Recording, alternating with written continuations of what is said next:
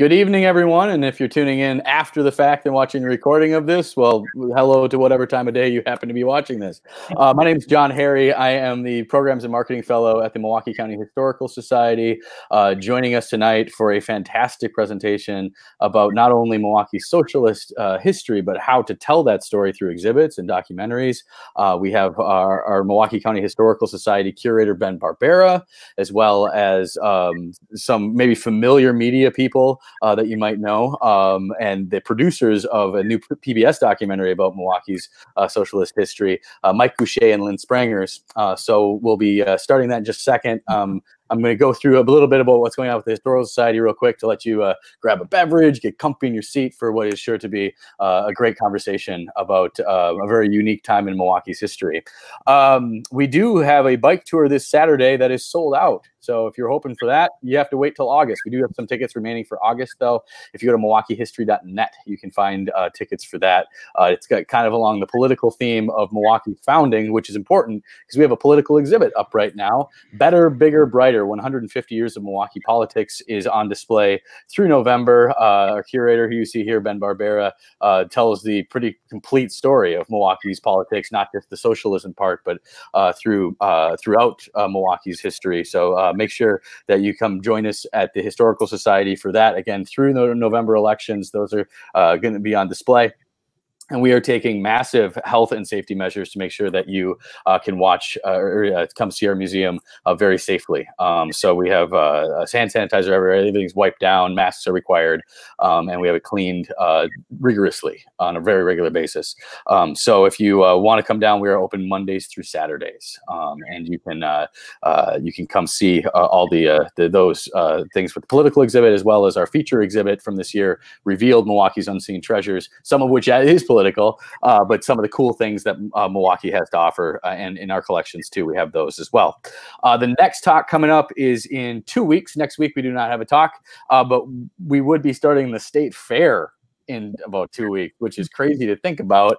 And so you can go get your cream puffs to go. And the beer is cheaper at home, so there's something.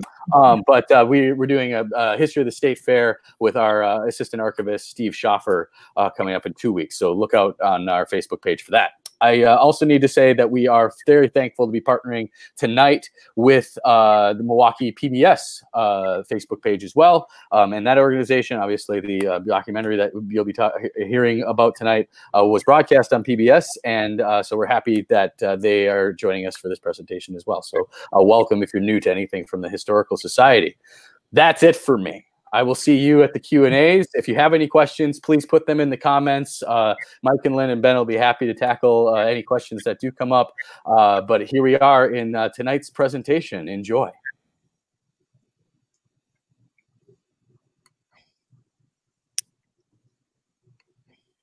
Maybe. all an adventure, I tell you that. Yeah. There we go. There we go. All right. Enjoy.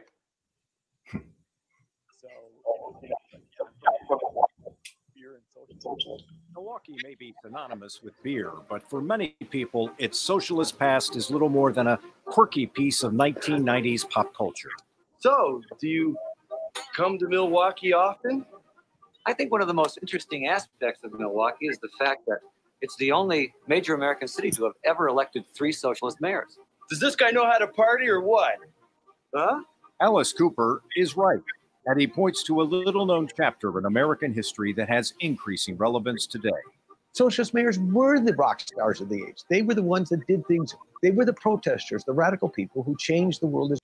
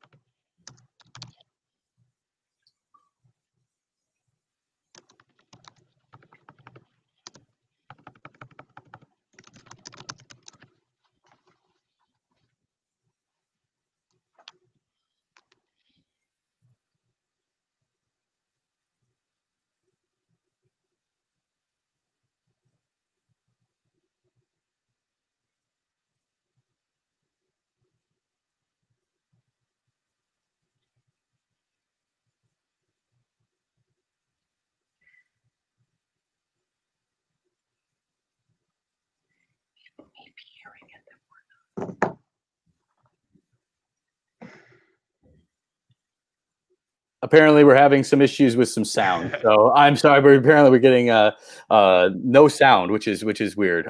But you got some of the images of what we're going to be going on, and we'll just kind of roll with it. So sorry about that technical difficulty. I'll let Ben Barbera take it from here. Thanks, John. Okay, well, Lynn, Michael, thank you very much for being here tonight. And to everybody who's watching, I promise you the documentary looks a lot better than that clip that we just showed. It has sound. It's not in stop motion or anything silly like that. Mike, Lynn, again, thank you for being here. And I really enjoyed the documentary. I thought it was a very impressive introduction to Milwaukee's socialist history. Let's just start right here. Let me ask you, what motivated you to try to tell this story? Oh, sorry. I think there were a couple of things, Ben. One is, and we talk about, state fair and dates and times, and this has been sort of a surreal summer, but we should already be past the Democratic National Convention, at least in its original configuration here in Milwaukee. Now, of course, it's going to be upcoming and a much condensed version of what was envisioned.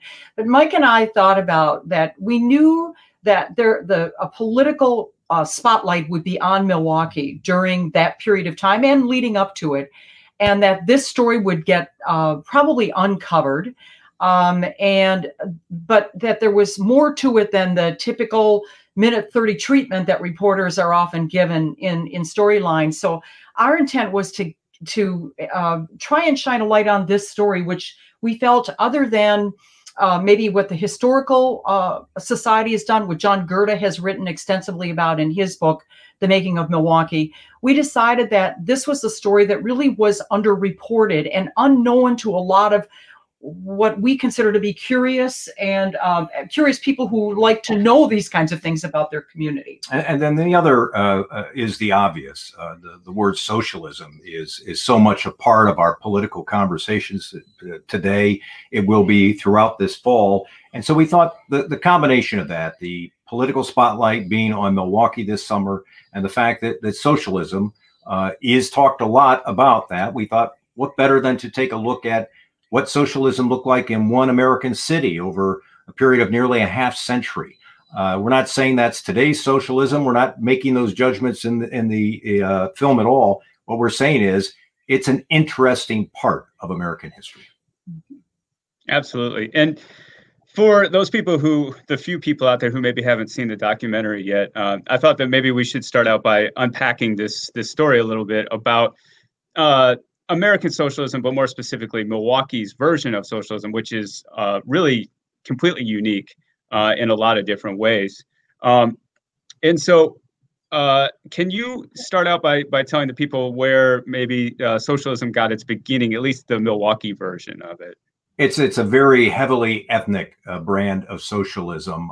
Many of the Germans who came to Milwaukee after about 1850 or so, they brought some of their political experiences and political knowledge with them. And so Milwaukee found itself, they settled in one of the most German places in America, which was the state of Wisconsin. And they came here and they began to be very active politically. So it's the ethnicity that is a big part of Milwaukee's experience. You combine that with organized labor, the rise of organized labor in America. Milwaukee was a hotbed for that labor activity. And so you put those factors together and then combine it with the fact that Milwaukee was certainly a city with some political corruption issues and a filthy city with sanitation issues galore. And so you combine all of those things together, and that's how you get this Milwaukee brand of socialism, which we should say sort of changed over the years, became a little bit more pragmatic and more just based on problem solving as time went on. And as Mike said, the city was dirty physically because we were an industrial city and we did not have the kind of workplace protections that you would see much more of today. And the city was also dirty from a political standpoint. The mayor at the time, you have a shot of him here, David Rose, had how many people indicted in, well, David Rose is on the left, yeah. How many indictments against David Rose and people in his administration? It was like 200 and some indictments. Near 300. Yeah. And so that's how the, as Mike said, this movement powered by an ethnic group, Germans and labor, how they were powered, and they ran they ran as sewer socialists. They were going to clean up the city, and we did not have running water, and then there were horses, and so you can just imagine the grime of the city. And so the socialists vowed to clean up both. They vowed to clean up government and to clean up the city. I would say, Ben, they were reformers at heart. That's what I would call them at the start of sort of their reign in Milwaukee, their era in Milwaukee. They were really talking about reforming many aspects of life in the city. Exactly. So some of the slides I have here. So for example, as you said, the German influence, Matilda Anneke, she was one of the 48ers. These are the Germans that came over after the revolutions in 1848 in the German principalities. And they were free thinkers and real sort of forward thinkers, if you will, and the Turners as well. And then you mentioned the labor movement. So we've got Paul Grotkow, who is one of the more sort of hardcore early socialists from the 1870s and 80s who came to Milwaukee and really started sort of helping the workers to agitate for the 8-hour workday, which was the big issue, and then also other workers' rights.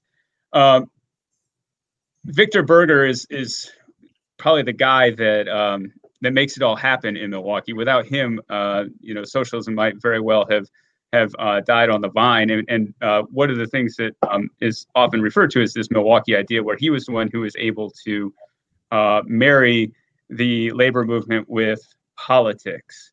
And that in and of itself is very different from what other socialists were trying to do. Can you guys expand on that a little bit?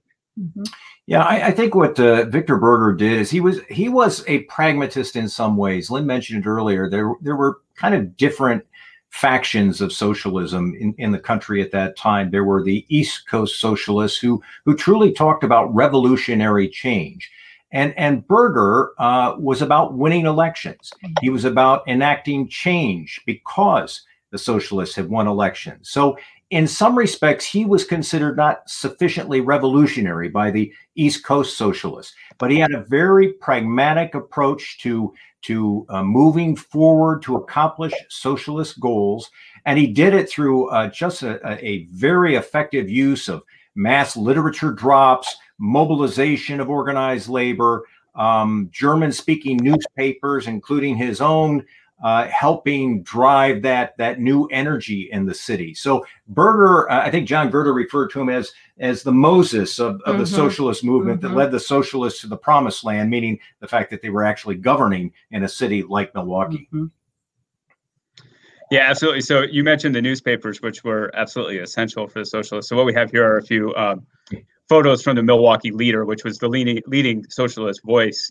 And it's interesting. I don't know how well our viewers can see them, but we've got in one corner, we've got reporters working on stories. In another corner, we've got a room full of women working for the newspaper, and then a bunch of employees in the first shot. And for 30 or 40 years, I believe this really was the voice of socialism. But it was just one, as you said, was one part of this organized network of leaflets, and they did it in multiple languages so that they could reach the German audience and the Polish audience and anybody else who might listen. And so as early as 1904, we start seeing socialist aldermen being elected. So, I mean, if you think about it, the Socialist Party at this point has been around for 7 or 8 years, and they've already made inroads in Milwaukee, which is amazing. Let's see. Let's talk about our first socialist mayor, Emil Seidel. What can you say about him? Well, he was elected in 1910. Again, he came to power in part because David Rose was considered corrupt, and in part because the city was filthy and needed change. So Seidel comes in, very, very smart guy. He comes in with very grandiose dreams. He was more of what maybe socialism is often thought of is that we're going to have government start to have ownership of industries, control of businesses. And so he pushed pretty hard for dramatic change in the 2 years that he was in office, and that was a standard term. Yeah, mayoral elections were for 2 years back then. So he pushed very hard. They pushed the labor issues, Ben, that you referred to, the 8-hour workday, trying to raise the minimum wage. But some of his actions, you could say that in the eyes of the people of Milwaukee, he may have overreached a bit. And so in 1912, after only 2 years in office, he was defeated in an election that featured both Democrats and Republicans combining forces to make sure there was not a socialist. They ran a fusion candidate against him, and they defeated him. But as you well know from your role there with the Historical Society, socialism was just getting started. And Seidel, we should say, it's not like he didn't do anything after that. He was a vice presidential candidate for the National Socialist Party. He ran with Eugene Debs. So he still had a political career, but his career as mayor in Milwaukee was fairly short-lived. And then the socialists got pretty smart to the fact that they could be hard-nosed about philosophy, or they could win elections where they actually got to govern. And Dan Hoan was, in fact, a change agent in that sense that in the film, we interviewed Dan Hoan's grandson, Dan Steininger, who talks a lot. Dan Hoan lived with Dan Steininger's family in his last years of life. So they had a lot of transfer of information and history that was going on during that time. But Dan Steininger talked about how his grandfather said, if it ain't working, then change it. And that's what Dan Hoan realized, is that governance was going to require a different adaptation of socialism. Yeah, fascinating guy, fascinating figure in Milwaukee history. Yeah, absolutely. I think one of my favorite stories is, he grew up in Waukesha, and his father was a real hardcore radical, to the point where one of the people who was accused of the Haymarket bombing in Chicago fled the city and hid out at Dan Hoan's house. So he's a kid and he's being influenced by these radical ideas. So you can see where he gets the radical chops from. But as you point out about the socialists in general, he's also very pragmatic. And he realizes that the only way you're going to affect change is to make it work in the mainstream, if you will. And, Victor Berger was the one who created the infrastructure, but Dan Hoan is the one who really sort of takes it and runs with it. Yeah. And Ben, he had that, the start for him in many respects was like 1911, where he was the author of one of the nation's, if not the nation's, first workman's compensation law. And so as city attorney. Yeah, he was Milwaukee city attorney. And so he had that, people liked that about him. They saw him as a fighter for their cause. And so in 1916, the socialists get reelected, and Dan Hoan begins the first of what would be, 24-year run in office. Yeah, he made his name fighting a lot of big business, corrupt business, as well as a city attorney. And once people saw that he could get things done, and that was really what he was about, was getting things done. If we look at his effort during World War I, look at his efforts during the Depression, he didn't worry about doing what was necessarily politically correct or even what would necessarily promote his career. He just was thinking about, okay, these are the things that I need to do to help my people. And that's really what the socialists were about. We're about helping the people. Correct. Well, you referenced earlier, Ben, that none of these mayors was a solo act. At that particular time, when Dan Hoan was becoming mayor and running for re-election in those early years, he had a common council that was also majority socialists. And he also had help on the county side. There were judges. Charles Whitnell, the architect of the Milwaukee County Park System, was a socialist.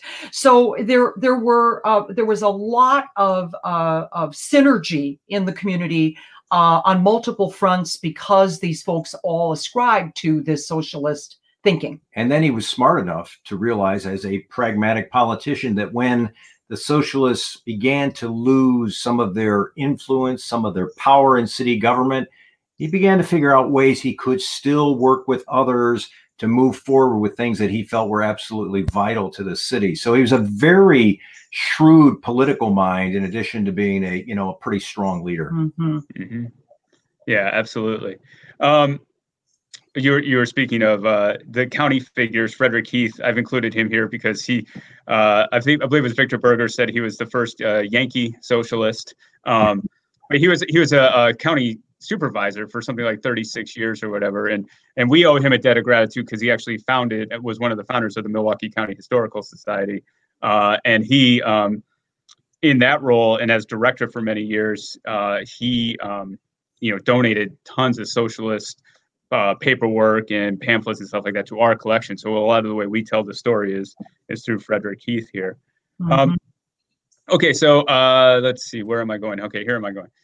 So Dan Hone was in power for 24 years, but all good things come to an end. Can you tell the folks about the end of Dan Hone's career and what came next? Well, this is actually in the film. This is probably one of the in some respects, it was one of the more lighthearted parts of the film. Dan Hone in 1940 gets a real different style opponent, and that is Carl Zeidler.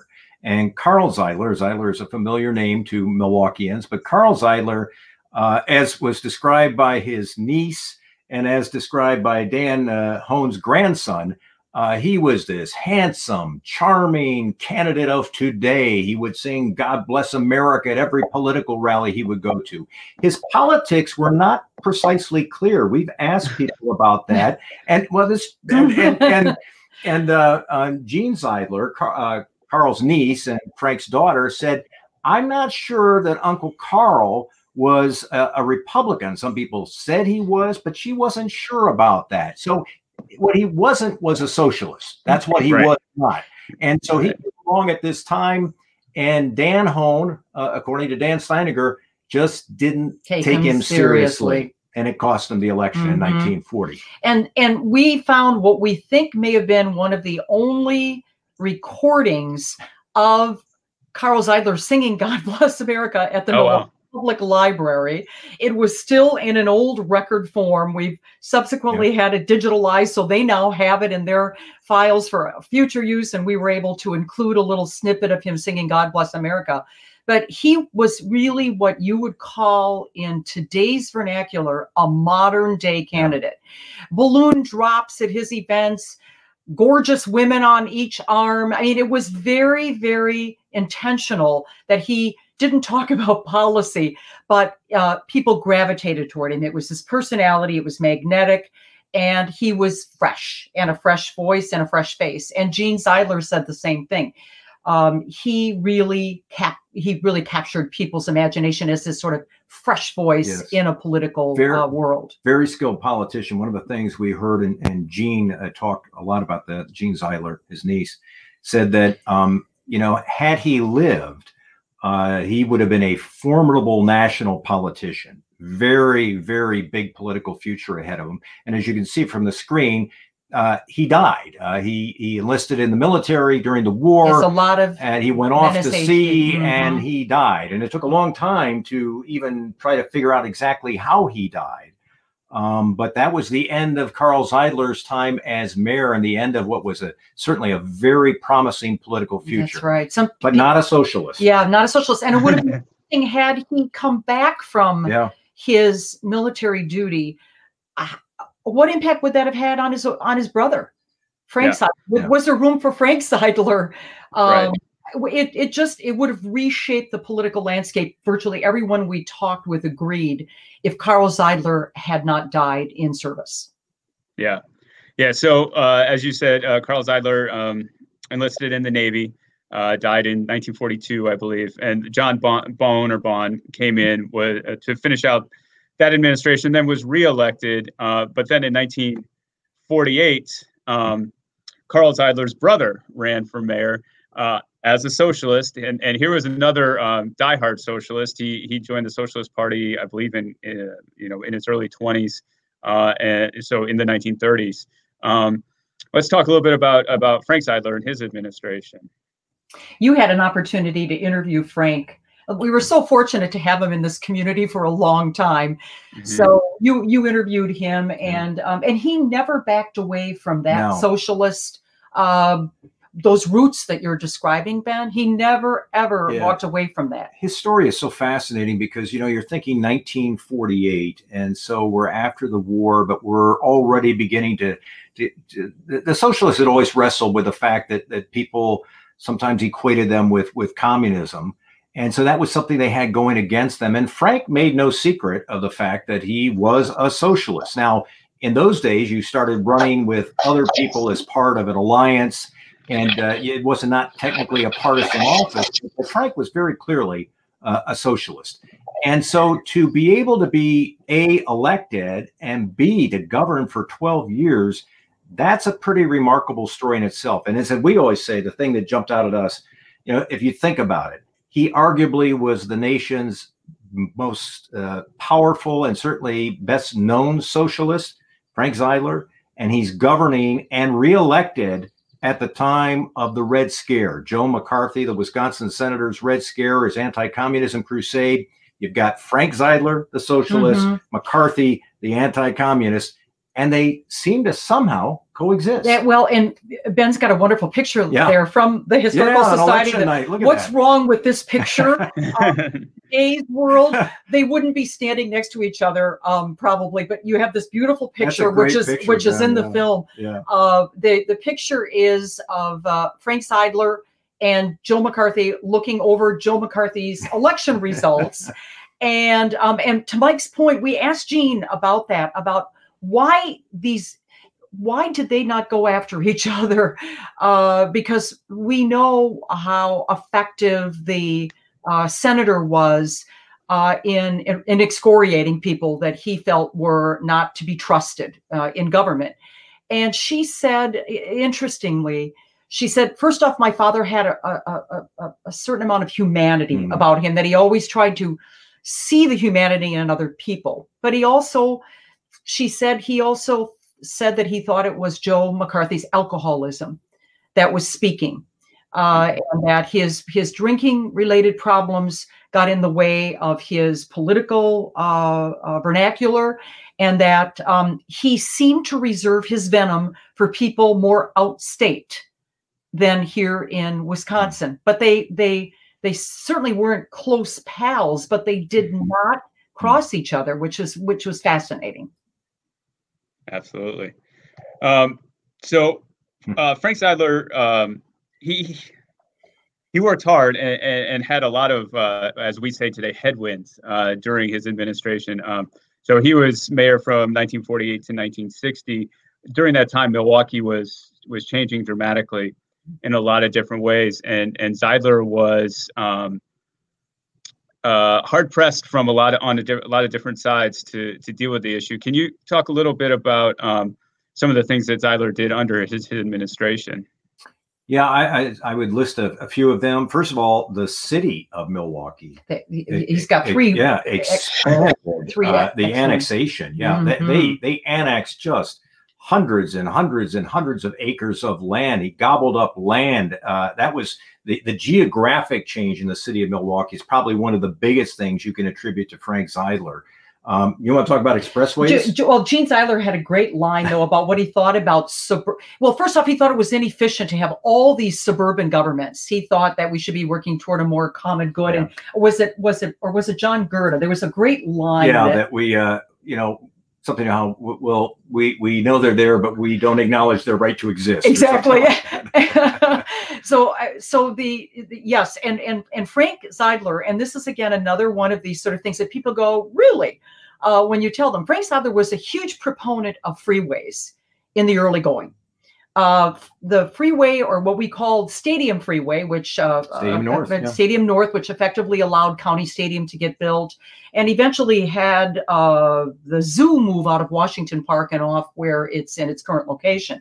But Frank Zeidler thought that freeways were kind of ways for people to connect to jobs, and people movers. They were efficient. Yep. Until it became apparent that it was also very efficient for them to leave the city and move out to the suburbs.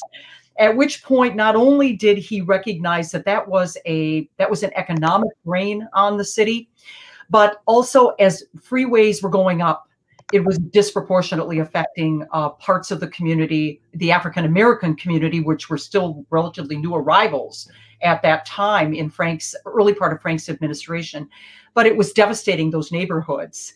And we never recovered from it. The reason why, as you see a photo here of Mayor Zeidler welcoming some of the new families to the Hillside Housing Project, the mayor was a firm believer in public housing because we had taken down so much housing during freeway development that it was one way to give people a safer and healthier place to live. And just one other thing on that, Ben, the word blight is mentioned in there. And this is it was a big problem for Milwaukee then, as it is today, unfortunately. But you saw so many parts, well, not so many, but parts of the city were just in really not good shape. And unfortunately, if you were African American and you moved to Milwaukee, you could find work, but you couldn't find the kind of housing you wanted your family to live in. It was dilapidated, it was run down.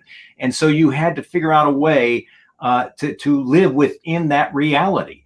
And, we talked to Howard Fuller. We interviewed him for the film. And some people don't know that the former MPS superintendent and just retired Marquette University educator, he lived in Hillside. He was one of the first residents there. His family moved from a home on the north side to Hillside. And he said, we thought it was great. It was a big improvement from where we were living. So Zeidler was trying to make inroads. He was trying to improve living conditions, but that was an ongoing problem, the problem of blight, the problem of housing for people of color in Milwaukee during that time. Mm-hmm.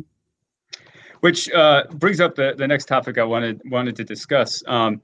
So we've sort of, for those who don't know, Zeidler, like I said, he chose not to run in 1960. Henry Meyer, a Democrat, won, and then went on to serve for 28 years, because in Milwaukee, we love long-serving mayors. But getting back to sort of the socialists in a broader perspective, and in thinking about a lot of the issues that we're talking about today, what are your thoughts on the Milwaukee Socialists, on the issues of race and minorities and people of color? Where do you think, how to put this, where do they fit in sort of the pantheon of their contemporary politicians? We don't need to necessarily compare them to today's politicians, because it's a different world now. But where did they fit in with the other politicians of their era? Well, I think you have a couple of different pieces to that answer. So the socialists, the people we interviewed, John Nichols, other people, John Gerda, said that the socialists, frankly, wrestled with the race issue. It was not something that they can look back on and say, wow, we really did well on that. In fact, Victor Berger, who was really the guy who led the way in his early years, he was a racist. At a convention, he made it very clear he did not think that black people were equal to white people. So you had that part of the party. But later on, you had Frank Zeidler, who was seen as someone who was welcoming to the city's newest residents, as someone who was trying in his own way to address some of the issues. But overall, I would say that they still had plenty of work to do on the issue of race. They did. In our community. And Margot Anderson and Gene Zeidler both talk about this. Margot from UWM talked about that it's, you have to look at the time, of course. It wasn't just an issue of incorporating and welcoming people of color. Women were also noticeably absent from political leadership in those days. And so it was not just about race. It was about gender too. And one of the challenges that the socialists face and is Frank Zeidler was trying to frame the housing issue as sort of an economic justice issue, when in fact it was rooted in race. And folks talk about that in the film, that these were Milwaukee's new immigrants, their newest residents, were people coming from the South, African Americans, that wave coming from the South to the North. Interestingly, a lot of other urban areas, including Chicago, had more of the movement from the South to the North occurring after World War I. Right. In Milwaukee, it came later, and it was very compressed because we were hungry for workers with growing industrial base. And unfortunately, the city did not move to welcome African Americans in the same way that they welcomed the German immigrants. And Margot Anderson talks about that there was a race issue within the German community too, that an acceptance that it was different than what was the prototypical wave of people who came to Milwaukee in the early part of the century. So the race was always woven in there. Frank was trying very, very hard to make it more about economic justice. The housing was about economic justice and good working and clean living conditions and good schools for everybody. And as you well know, Ben, I mean, really the race issue was one of the reasons why Zeidler stepped down. He did run for re-election in '56. He was elected, but even at that time, he was very, as his daughter said, very, and physically and emotionally drained, because it became a very hostile environment. He was accused of encouraging Black residents of the South to come and live in Milwaukee, of even paying people to come and live in Milwaukee. And so he faced a lot of opposition on the issue of race in Milwaukee. And I think by 1960, people forget Frank Zeidler was only 48 years old when he left office. By 1960, his daughter said he was drained. He was done. He had been in the hospital. He was ready to leave office, exhausted.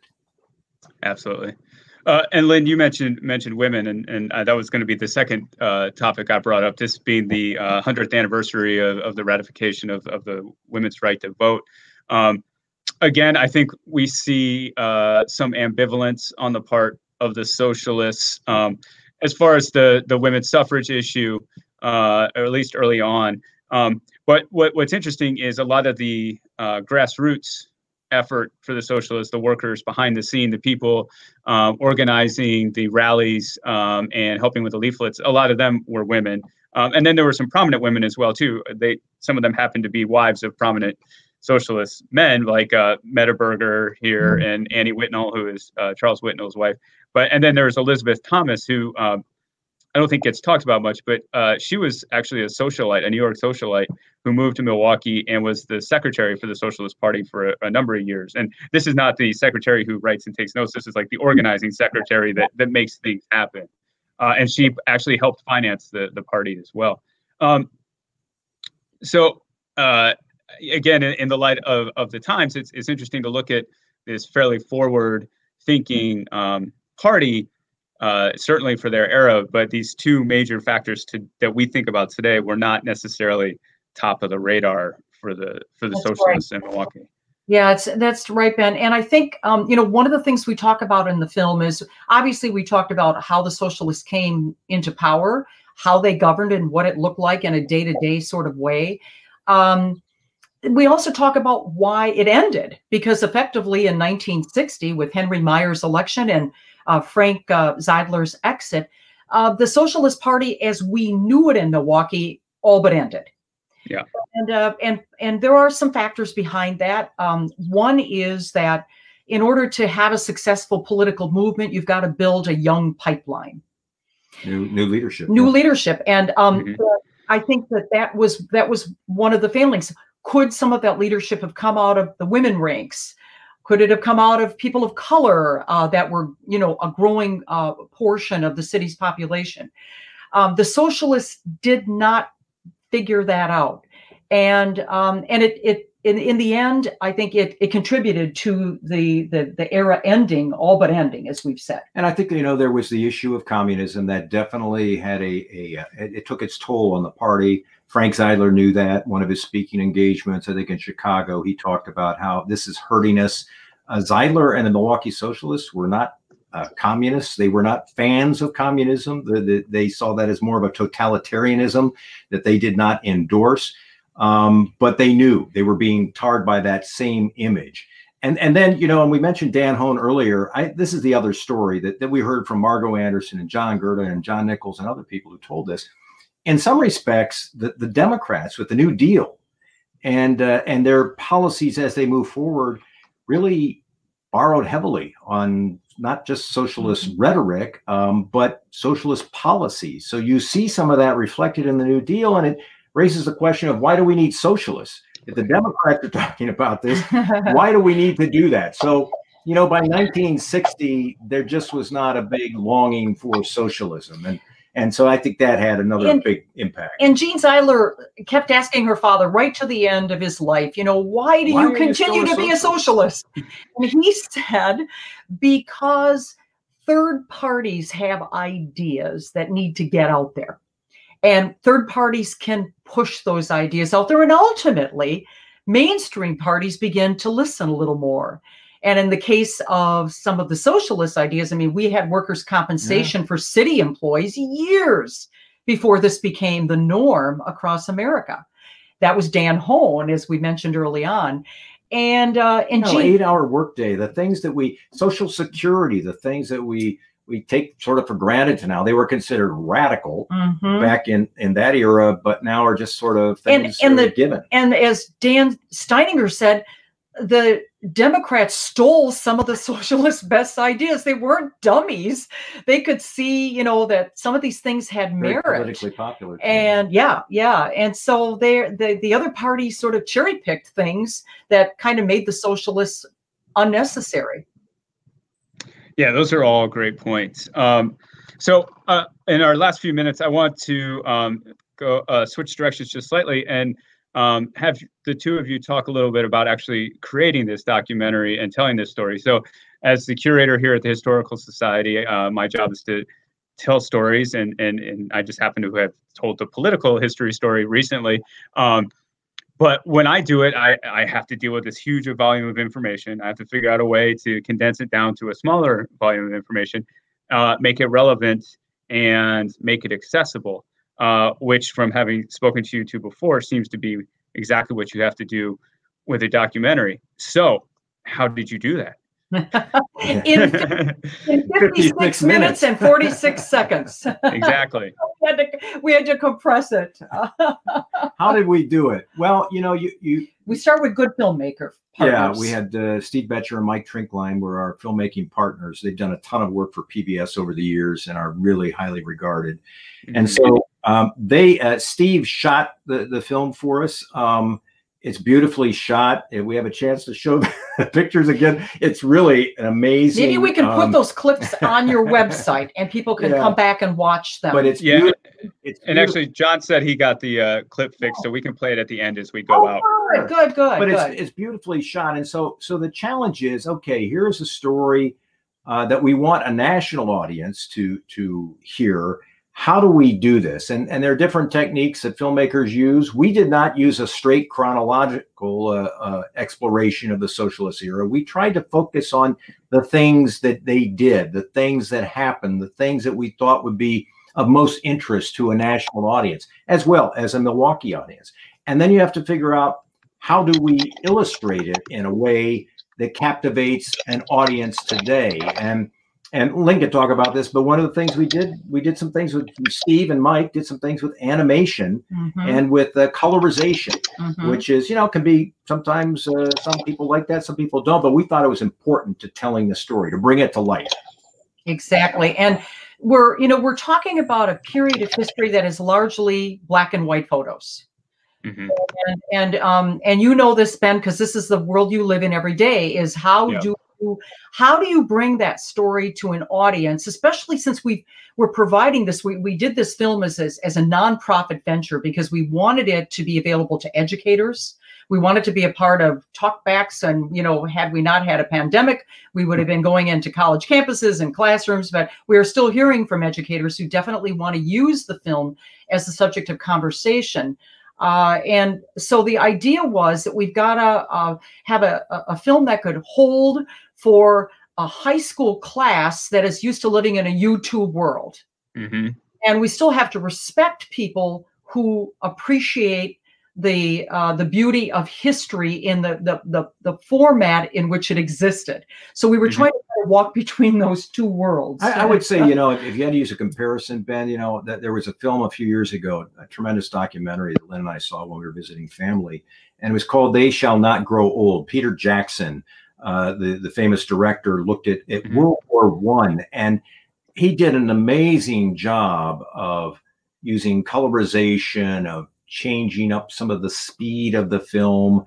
It was an incredibly ambitious project. And what I think it did is it made that era so much more real to today's audience. They could appreciate the kind of combat that was taking place. And the harsh conditions that the British soldiers went through. So we bought, you know, that's an idea, is how do we tell the story? And so we use some techniques to try and enhance that. And then the storytellers, as you mentioned, you know, we tried to find people who had strong Milwaukee connections, either lifelong residents, people who grew up, who knew what socialism was, people who had worked as reporters, people who had been, you know, family members. John Norquist, former mayor. I mean, there are just so many people, all of whom we felt could help tell the story in some way, add to the story. So we intentionally sought out to have Milwaukee people, or people with strong Milwaukee ties, tell the story, because we thought that was really probably the truest way you could tell. And we also did not go into this film with a point of view.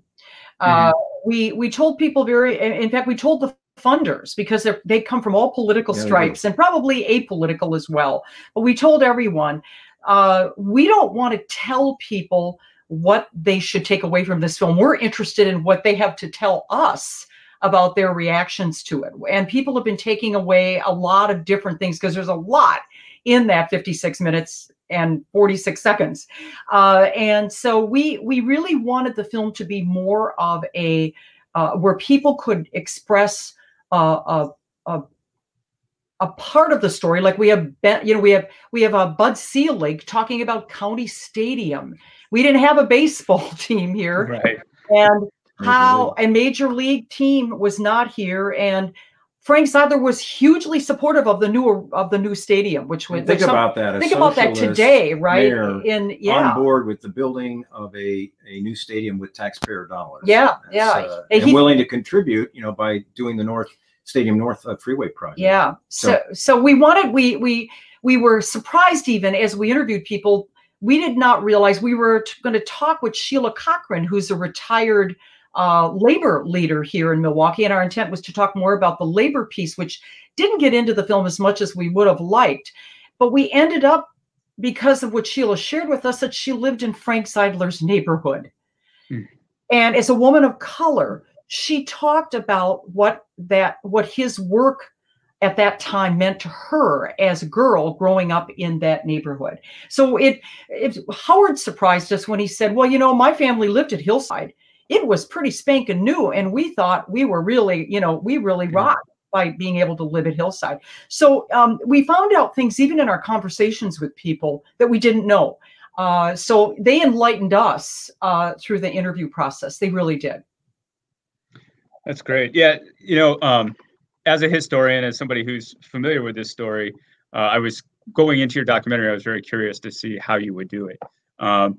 And as I watched it, you know, initially with the colorization of the photos, I was like, well, that's an interesting technique, because I'm familiar with all the photos. I'm used to the black and white version. But you're right, it really does come alive. And then the fact that you cut in so many shots of modern day Milwaukee to help connect the two stories, the historic story, to what we see today in the city. I think it was ultimately effective. I wish there had been time for more of like the labor story and stuff like that. But yeah, I certainly understand the constraints of, in your case, time. In my case, it's usually words, and I'm way too wordy for my own good. So I certainly understand. So unless you two have anything else you want to add, I think we're going to turn it back to John and let him give us some questions from the audience.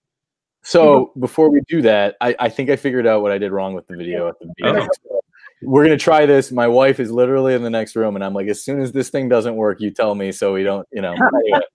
It's all like this big learning experience of working digital, because I will tell you the number one question right now is how can I watch it? So let's see if we can get just this little trailer going here, and fingers crossed. All right.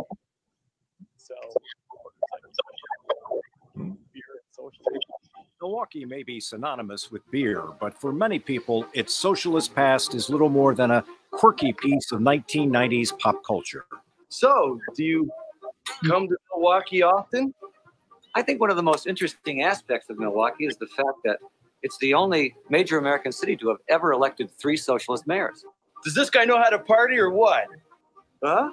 Alice Cooper is right, but he points to a little-known chapter in American history that has increasing relevance today. Socialist mayors were the rock stars of the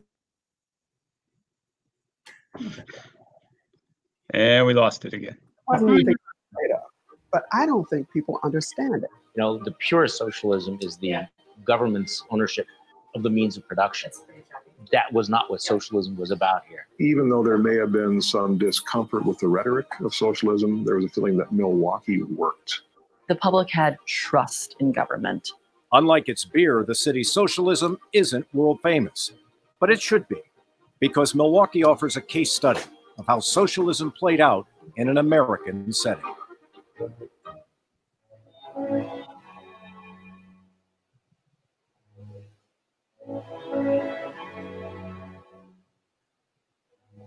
For nearly half a century, one of the largest cities in America was run by socialists. They ended corruption, fought for better conditions for working people, and cleaned up the environment. But you've probably never heard of them, because it was policy, not publicity, that drove them. I mean, these were not charismatic, flashy ideologues. There was a kind of sense that these are our people. As interest in socialism increases, one heartland city has a surprising story to tell, electing 3 socialist mayors and the first socialist member of the U.S. Congress. What happened in Milwaukee was the biggest political story. They were the vanguard of experimenting with things that government had never thought to do. This didn't happen in some small liberal enclave.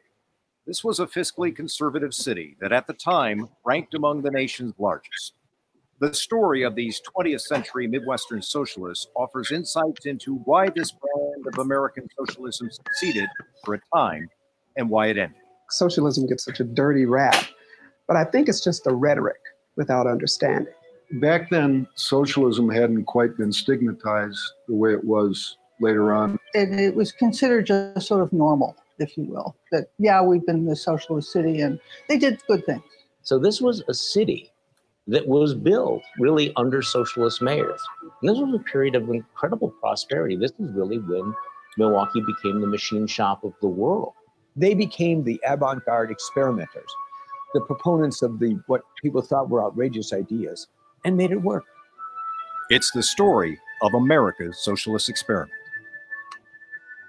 Yay! Yay! No angry people commenting at me.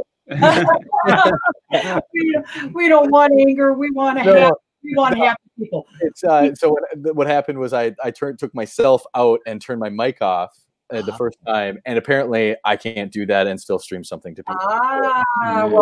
So thank you for everybody for learning experience for all of us. And we do have an airing date for it that's upcoming. Yeah. On Monday, the 27th, July 27th.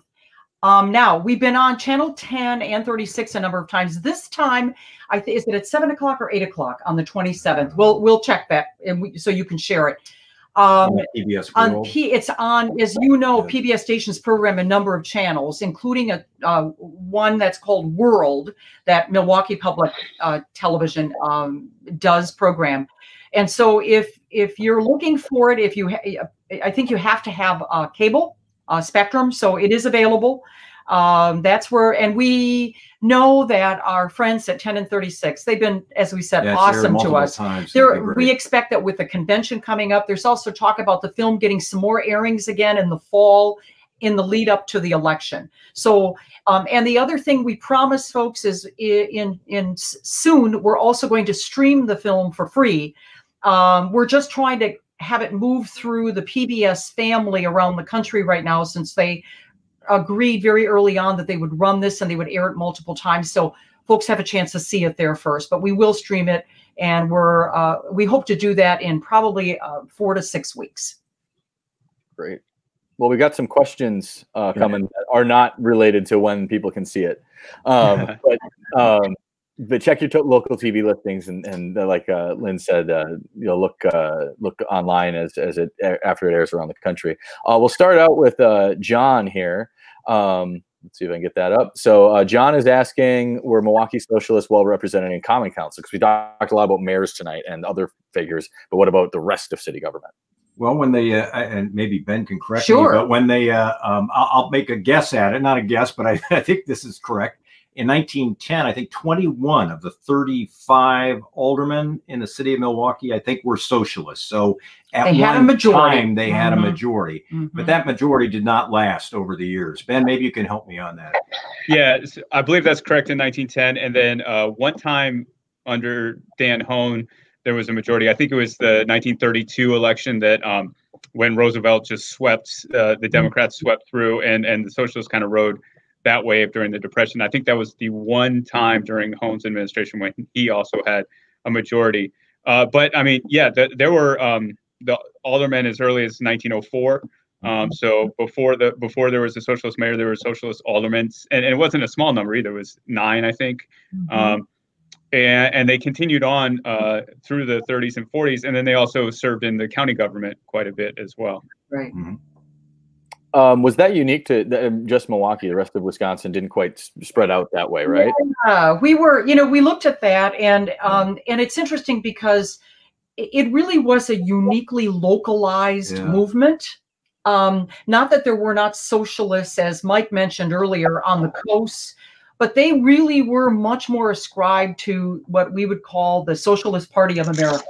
Whereas Milwaukee Socialist really kind of adapted to their environment.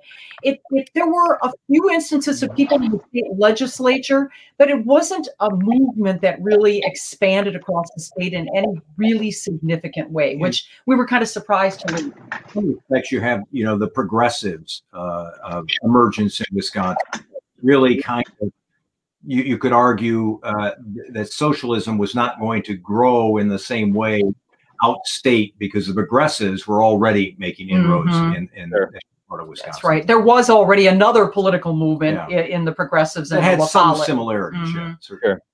Mary's asking, you might have talked about this briefly, but who created the term sewer socialist, and was it derogatory? Or Ben,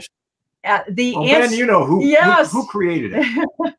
Oh, it's the East Coast Socialists. They called the Milwaukee Socialists sewer socialists, and it was meant to be a derogatory term, but of course, being Milwaukee, we just embraced it. Well, that's right, and the socialists, they had a sense of humor, and they not only embraced it, they said, yeah, we're worried about sewers, and we want clean drinking water, and we want people to have showers and toilets. And I mean, one of the things we learned in this film is part of the reason why Milwaukee created the natatoria, those big swimming places that you may recall some years back, is because people did not have running water. They didn't have showers. It was a place to bathe as much as it was a place to swim.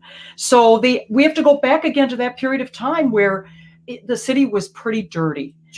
I just got to add, Jean Seiler had a great line about that. What you were saying, Ben, it was a term of derision, but the Milwaukee Socialists embraced it, and they said, sure, you talk about your revolution, but you couldn't be elected dog catcher, and we're winning elections. So that's how they viewed that. They embraced it. Absolutely. They did.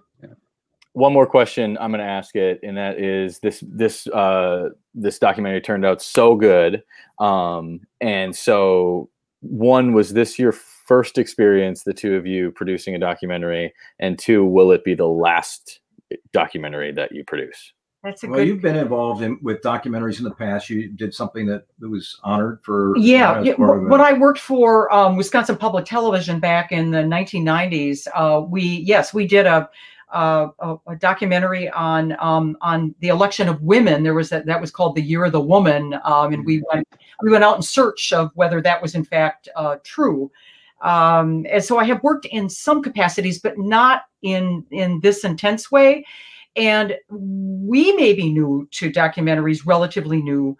We've been journalists, so we're used to telling, bringing somebody's story forward. This was actually a way to stretch in a much longer version than what television news allowed us over the years. But we did work with two accomplished filmmakers in Steve Betcher and Mike Trinkline. These guys have been doing, they've done films on the pioneers of primetime television. They did the Reformation, the whole series just on the Lutheran Reformation, and other interesting work. Last interview with Robin Williams. Yeah, they got it. The last interview with Robin before he died. But so you'd think about another one, wouldn't you? I think and then the thing is, well, we left so much stuff on the table. This should have been 5 nights, one night, not as bad knows. I mean, man, that's, you're talking about trying to go through. And we're not Ken Burns. So right. We don't get 19, episodes. We would have loved to have more. As you said, we could have done just a segment on the labor side of this. Yeah. And it was, but we certainly have had people encourage us to think about ways that we can bring some of the things that didn't make it into the film, maybe, back into the fold in some other way. Thanks for the positive feedback. Yeah, I'm glad you could try again because you could say, well, that's great. I'm glad you guys tried that. Yeah, it was a nice effort, guys. We want to thank the Milwaukee County Historical Society. God, yes. The Milwaukee Public Library and the Milwaukee County Historical Society are these beacons of just amazingly good stuff. And Encyclopedia Milwaukee. Oh my gosh, great, yes. So, and folks who helped us where we didn't know where some things existed or resided. Yeah. Ben was helpful on that front. The folks at the public library were, I spent a lot of time in the Frank P. Zeidler Humanities Room at the Milwaukee Public Library. I was there so much, I said, I got to get a library card. So I now have a library card, which I'm happy about. But we realized that we could have done a segment just on Frank Zeidler. He was worth that time. You guys are the best, really. I mean, yeah, this is thank you. What you do and the stories you tell about our city and about who we are. That's important stuff. That has to last. Yep. Way into the future. We can't just say this is it's important. It needs to be preserved. It still has to be curated too. You can have a whole lot of good stuff, but if somebody doesn't know how to bring it to life, then it sits in a vault and it's not not educating and informing. So we just want to say kudos and thank you again for your extraordinary help and for this opportunity to talk to your audience and your supporters about our film. So I'm going to ask you two a favor. Every time I go out into public and talk about what I do, can you come along with me and just do what you just did? Because you justified my existence right there. Thank you. Yeah, thank you. We will do it in a heartbeat. Yeah, and that facility, we just, if people have not been there, then get down there and like you said, it's safe to do it. Yep. It's safe to do it. You guys are making sure of that. So it's a real big space too, so you can distance easily, stuff like that. Real quick before we sign off, do you said it's playing again on Monday. Can you just give another quick plug so people, if they want to watch it, they can? I should have the channels down, but if you have Spectrum Cable, you can watch the World Channel on Milwaukee Public Television. They have 4 or 5 channels they actually program besides 10 and 36, probably the ones we're most familiar with. The World Channel is another one of their channels, and it is on Spectrum Cable.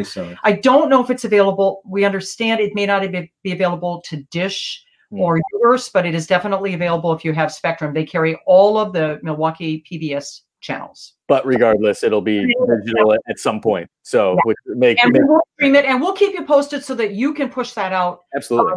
To the folks who support your work. Cool. Well, with that, everybody have a terrific weekend. Again, our bike tour is sold out for Saturday, but The exact name is America's Socialist Experiment. Somebody just added that. And we have a website, so people can go there, and we also are pushing dates there of where the film is airing all over the country. Cool. You can do like a weird road trip. Yeah. Interesting. Emails. One for Birmingham, Alabama. It's been in Fargo. It's been in large markets and small. It's fascinating. Yeah. Cool. So when we get more information on that, of course, we'll put it out to our people. Ben, do you have anything else? No, just again, thank you, Lynn and Mike. I really appreciate this time to share this story and talk about your storytelling experience as well. So thank you very much. Thanks, Ben. You were a great moderator. Yeah. John, thank you very much. Yeah. Glad we got the video to work. Yeah.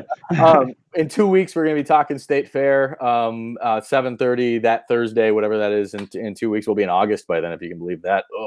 But keep an eye out on that. MilwaukeeHistory.net has everything that all our events and stuff, as well as our Facebook, Instagram, Twitter, stuff like that.